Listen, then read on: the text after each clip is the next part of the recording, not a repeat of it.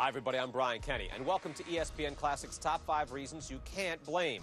From 1995 through 2002, there were as many 50 home run seasons as in the preceding 100 years. Roger Maris's record of 61, which had lasted a generation, was eclipsed 6 times in just 4 seasons. Whispers of the use of steroids turned into widespread charges after an investigation into Balco and congressional hearings. Were some of the game's sluggers cheating? Were there other factors at play? Before we start our countdown of the top 5 reasons you can't blame steroids for the home run explosion, let's examine why the performance enhancers are credited for the outburst. Breaking ball, and he hammers it to deep left field. This one is going to go into the upper deck. There's something universal about the home run that people love. Well, chicks dig the long ball, they say.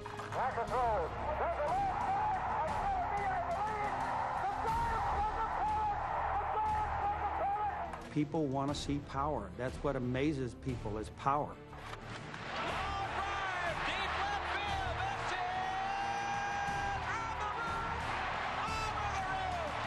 Home run is a knockout punch. There it goes, the long drive. If it stays fair, home run. It is the alpha and the omega. Swinging.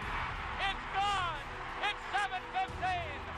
We sit at the edge of our seats at baseball games until they're over, because at any moment, everything could be turned upside down. From Eckersley, Gibson swings and a fly ball to deep right field. I don't believe what I just saw. It's the bomb. Although he didn't invent the bomb, the Sultan of SWAT was the first player to use it with frequency, and baseball was never the same. The popularity of the home run goes back 80 years. I think when Babe Ruth changed the face of baseball by hitting home runs, by single-handedly out-homering other teams, that brought fans into the park. Ruth, in a lot of ways, created the home run. And the home run became this pivotal point in our mind as an incredible moment in baseball and sports, as a metaphor for the country. Ruth's single-season record of 60 homers held for 34 seasons when it was broken by Maris. And not until 1974 was the Babe's career total of 714 eclipsed by Hank Aaron. Other than Ruth, who did it 4 times, only 10 players hit 50 or more between 1920 and 1993. Then, seemingly overnight, home runs began flooding the market. Before 1994, there was an average of 2 home runs per game in only 1 season in Major League history. Since 1994, there's been an average of 2 home runs or more per game every year. Sammy Sosa is the only player in the history of baseball to hit 60 home runs 3 times. Swung on, there she goes! In none of those seasons did he win the home run title. In 1998, the home run reached new heights as Mark McGwire and Sammy Sosa chased Maris's mark set 37 seasons earlier. Swing and a shot into the corner. It might make it. There it is. 62, folks. And we have a new home run champion. The breaking point sort of was the discovery of Andro in Mark McGwire's locker. And I guess at that point you started to really question what was going on. While the words performance enhancers entered the national sports dialogue, the home run derby continued. He's done it again! McGwire broke Maris's record by hitting 70 homers. And 3 years later, in 2001, Barry Bonds surpassed Big Mac.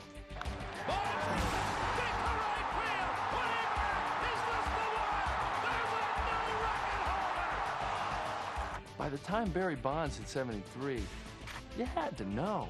And if you didn't, you were really looking the other way, or you believed in Santa Claus still.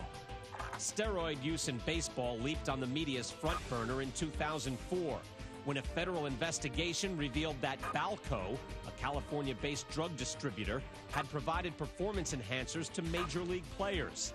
Then in 2005, a book by ex-slugger Jose Canseco blew the whistle on himself and others. Everyone was doing it. 80% of the league was doing it. and growing. There's every evidence that enormous numbers of players were on steroids during this period. So that hangs over everybody who's in the period. Can you blame steroids for the power boom in baseball? More than anything else, without question. Because so many guys were using. Baseballs were flying everywhere. It was just a huge factor. There are many aspects of the baseball game which can be impacted upon by steroids. First of all, home runs. Lean body mass increases. Bat comes around with more acceleration. The ball goes further. Players were always going to look for that next edge, and I think that's where steroid use really became more prominent. Oh my gosh! The home runs were flying out of the park. If management is paying you to hit the ball out of the park, if they know you're taking steroids and winking at it, and by the way, the guys you're up against and the other team are doing the same kind of thing, why you need to do it just to stay even and to keep up. Not since Pete Rose was accused in 1989 of betting on games had baseball come under such scrutiny. In March of 2005, Congress held hearings on the use of steroids in sports, requesting the testimony of several players. I have never used steroids, period. That summer, Palmeiro was suspended for using steroids. Rafael Palmeiro was the talk of baseball just a couple of weeks ago with hit number 3,000 of his career, but news of a positive drug test Monday could threaten his legacy. Clearly you can blame steroids for the home run explosion. It's been proven through grand jury testimony, through Balco investigation, through a book that has yet to have any libel problems. I think that the steroid scandal today is the biggest crisis, the biggest mess baseball has had to confront since the Black Sox scandal. I think you have to throw out all the home run records. I don't trust one of them. And not only that, but I think that they were put there with long-term, premeditated, coordinated cheating. The steroid scandal of the 80s, 90s, and today, I believe, will go down as the greatest scandal in baseball history, maybe in sports history.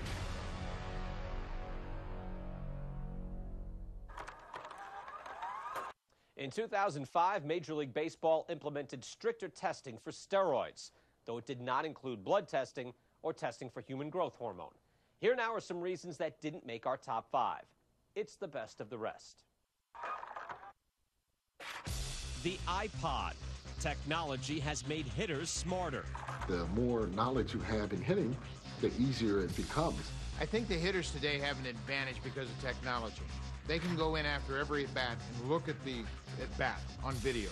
Hitters can take every split-fingered fastball thrown in a game, break it down inch by inch by inch, see what they did wrong in their swing in that game, come back next time and knock that splitter out of the ballpark. They've all got the physical talent, but if you can make yourself better mentally and know what's going to come in, you have a better shot at hitting it hard and far. All of the technology favors the hitter. They can make you hit the ball farther and hit the ball longer, and obviously hit the ball out of the park. This one's gone. Our other best of the rest. Power for profit. Owners, in an effort to restore the game's popularity, which fell after the strike in 1994, encouraged the proliferation of the home run. There's no question that Major League owners were complicit in this whole let's get some more offense, let's get some more people in the stands, let's make some more money. Everything that could possibly be done to help hitters was done, just as in the 1930s during the Depression. Baseball said, we got to jack this sport up, seed it with home runs. Everybody was profiting by the new home run generation. Nobody wanted to tip that over because they'd all lost their share of dough during the strike. Maybe if we hit more home runs, more people are going to show up, and we're going to make more money, and the game is going to get healthier. That's exactly what happened. Dennis Tankersley. With the addition of 4 teams to the majors in the 1990s, the talent on the mound was diminished to the point where hitters had a distinct advantage. Tankersley, like dozens of other young prospects, got a rude awakening. From 2002 to 2004 with the Padres, Tankersley had a 1-10 record with a 7.61 ERA. Dennis Tankersley kind of embodies this whole dilution of pitching over the last, 10 or 15 years. And there are a million Dennis Tankersleys out there. I think expansion had an awful lot to do with the dilution of talent and the fact that there were more mediocre pitchers giving up an awful lot of home runs. Since these last 4 expansion teams have come into the game, you've seen You know, guys hit 50 homers like it's nothing, and even 60 and 70. 15, 20 years ago, nobody had a chance to hit that many. There's too much good pitching in the league. Here's the pitch to Torrealba. It hit him right in the middle of the bat. I think there's only so many guys that can rise up to the talent level of the big leagues. And the pitch to Goodwin, and it's outside, ball 4. He walked Goodwin, a run comes in. And I'll tell you what, about 80% of the pitching I could see might not even make Double-A. And here comes Bochy. Time for a change. You have pitchers that are rushed through a system because there is a lack of quality pitching. If you have a left arm and you can throw over 90 miles an hour, you're going to be in the major leagues before your 21st birthday on most teams. There's a lot more younger pitchers in the league. They make a lot more mistakes than the veteran guys. The pitch to Bonds, and Bonds hits a long one to deep right field. This one is a monster. It is out of here off the scoreboard. When Barry Bonds is hitting a monster 500-foot home run against Dennis Tankersley, there's a reason. And it's not because Dennis Tankersley is having an off day. It's because Dennis Tankersley is a AAA pitcher. I've never seen a guy hit one off the scoreboard here. Did reason number 5 help convince you? If not, here's reason number 4. Honey, I shrunk the strike zone. Size of the zone matters, especially if you're a pitcher. I think if you want to make a case for what created more power, what created more home runs, you might look at the strike zone and how the strike zone shrunk between the 1960s and the 1990s. I've noticed a change in the zone. I definitely think it's smaller than when I first came up in 1989. It's definitely gotten smaller. I mean, the umpires have destroyed the game with the way they're controlling the strike zone. The strike zone is between above the knees and just above the belt, and that's wrong. You're going to have this monster thing going on with home runs as long as this continues. Oh, my goodness. How far is that one go? It's getting more difficult to pitch, and if you have to get an extra strike in the big leagues, you're going to pay the price. He got all of that. While umpires had squeezed the strike zone, batters were encroaching on the inside part of the plate. The pitchers own the inside part of the plate. Make no mistake about it, they always have and they always will. But the body armor that a lot of players use on their arms or elbows frequently is in the strike zone. When you get batters up there with, 3 levels of armor on, it's going to take that part of the plate away a little bit from the pitcher because, the batter has no qualms whatsoever about getting hit with a pitch. And once they take the inside part of the plate away from you, you're actually out there. You're exposed to the power hitters.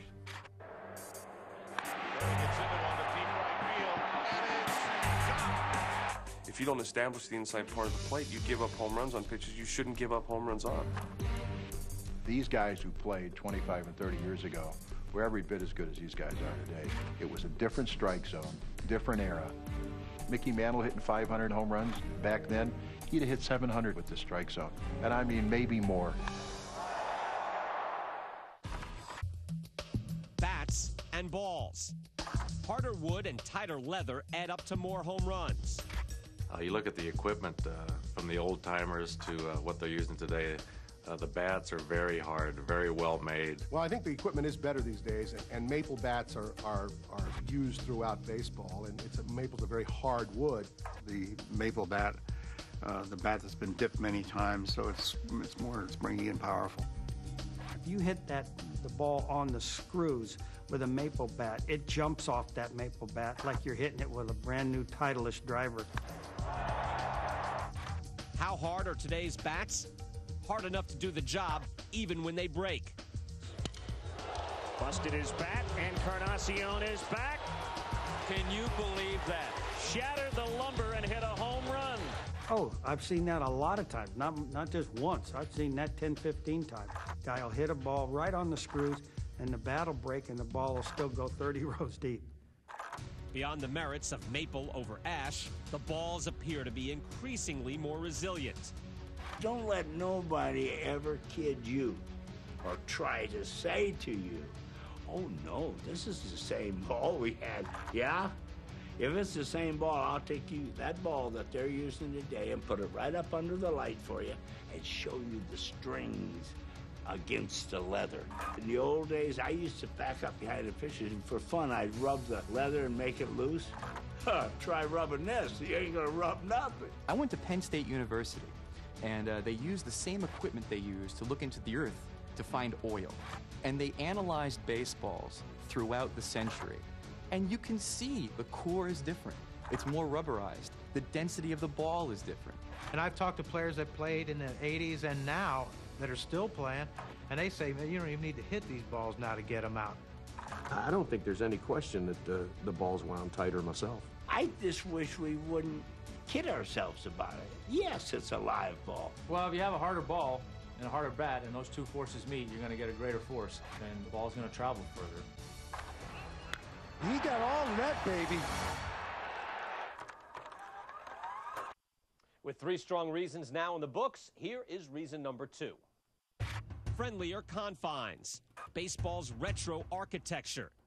The new stadiums are designed to produce more home runs. You know, every sport wants more offense, and baseball did it without changing rules. They just built smaller ballparks. Well, really, in the 90s, we really saw an explosion of new stadiums, which was wonderful. But many of these stadiums were hitter-friendly. Starting with Camden Yards, everybody wanted a Camden Yards. Well, Camden Yards was a better hitter's ballpark than the old Memorial Stadium in Baltimore, a much better home run hitter's ballpark. They keep building these parks smaller and smaller. I hate Camden Yards. Sorry, Baltimore, but I hate Camden Yards because it's a little bandbox of a ballpark. I mean, you get new stadiums, balls just jump out of those stadiums. You don't have to be a big guy to hit them out of those parks. There are certain parks that pitchers don't want to go into. Number 1's Colorado. Colorado, I mean, that's the poster child of hitters' parks. You just hope you can sneak through a 4-game series out there and get out without getting your brain damaged too much. And this ball's across. Takes a good look. You won't see it for long. Balls fly out of that stadium. I'm thinking of making a comeback myself. Line to left field, and there's another home run. Look at the ballpark in Houston. The left field home run alley is minute. I mean, a decent fly ball is a home run. Definitely Texas. Back is Kilty.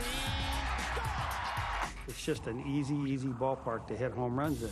You hit the ball solid, it's gone. The Yankees have just cracked their 5th home run in the contest. The game has changed. It's a new era. These new ballparks that they're built are more hitter-friendly. Fans like home runs. People designing parks have made them small, but they've gone way too far.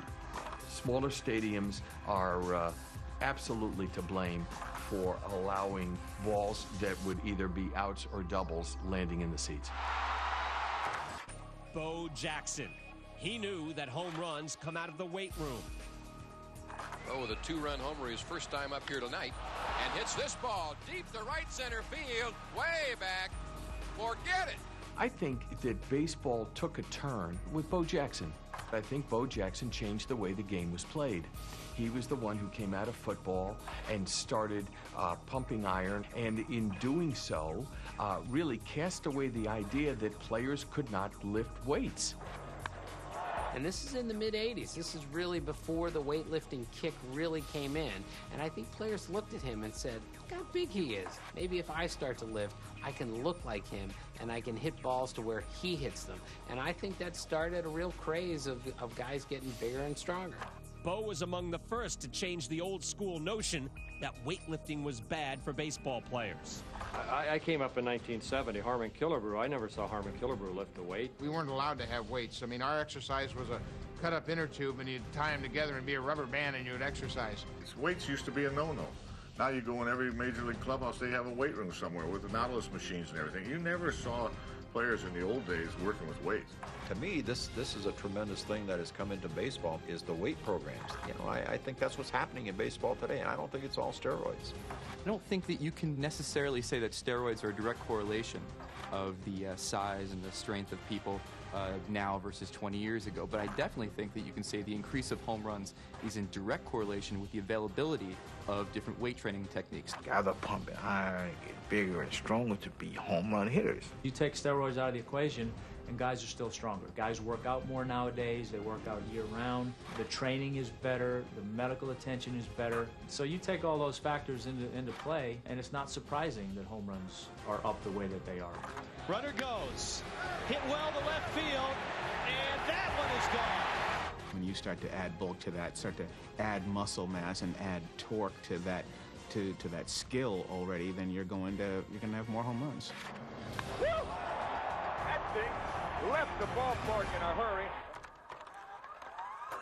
Many of you will still think we've come out of the golden era of better baseball through science, and perhaps we were, and still are.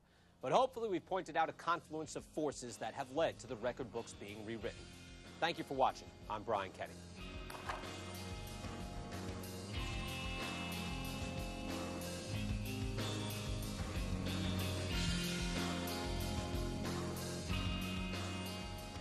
In theory, all these guys were off steroids and they were illegal and baseball was cracking down. And the home run rate didn't drop, it still kind of went up.